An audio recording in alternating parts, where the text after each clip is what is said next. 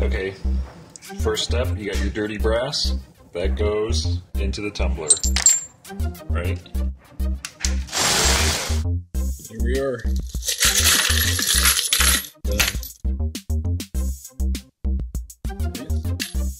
We're going to take our first die and we have to deprime and resize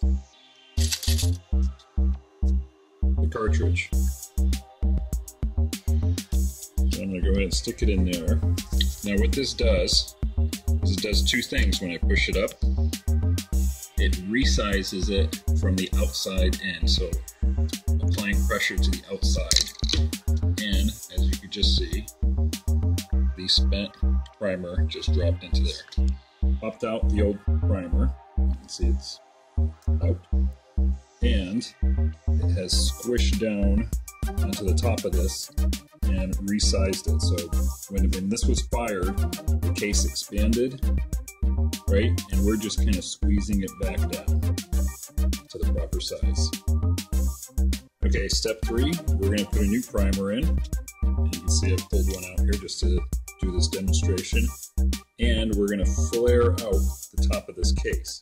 So, put our case in. We're going to take our primer, stick that in there.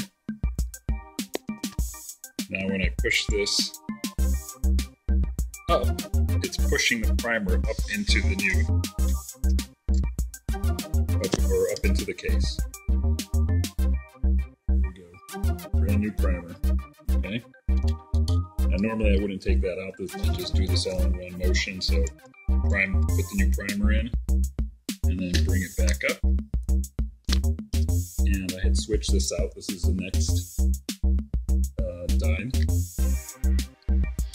And now, not sure if this is easy enough for you to see, but it's actually flared the top of this out. So I'm using HS6 powder to 5.9. And I've shot that before and I know it works with the bullet. Okay, another piece of equipment you're going to need, a scale. I've got a digital one here. I'm going to put my casing on it. And I'm going to count that at 0. Then I'm going to take this and I'm going to put some powder in it. Okay. So, as you can see, I've now got powder on there.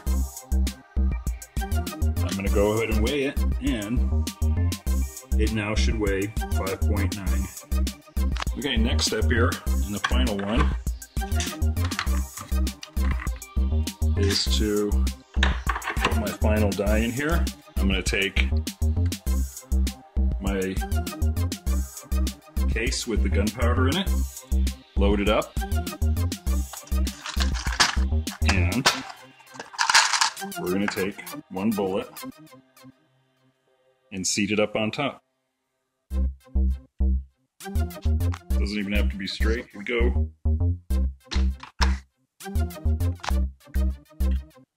There you go. 1 9mm round. Done. So that is how you reload a 9mm. Just a few more to go.